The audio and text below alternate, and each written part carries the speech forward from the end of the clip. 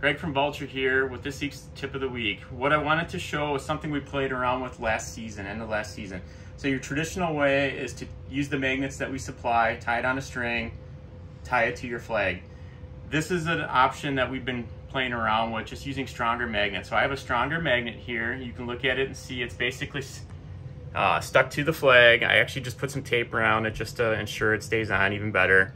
But you can see there's no physical contact from the magnet to the sensor. That's nice because you don't have to worry about having that actual surface area on the sensor. And when the flag goes up, you don't have to worry about, sometimes your string can wrap all around the flag. So you'll see the magnet's nice and stationary on here. It's set on the flag. I actually have the sensor mounted here because I have a shorter flag. I'm going to explain why I have a short flag here in a little bit. But you could just as easily have the sensor sitting over here.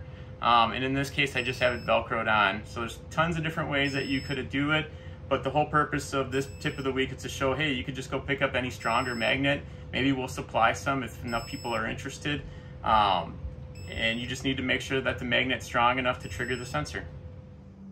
The last thing I want to show is something I played around with last year at Lake of the Woods. So you'll see I modified a little polar tip up here, cut it back so it fits in there diagonal.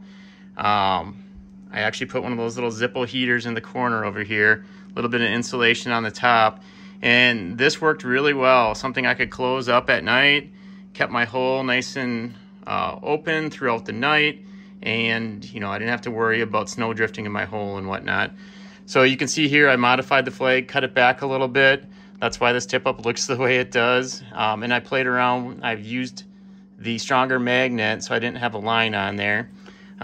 When it actually closes up, it's nice and sealed, and when it goes off, the flag is long and short enough that it actually goes off. Got the alarm here. All I had to do is open this up every time I got a flag. Good to go. Pretty cool idea. Worked great.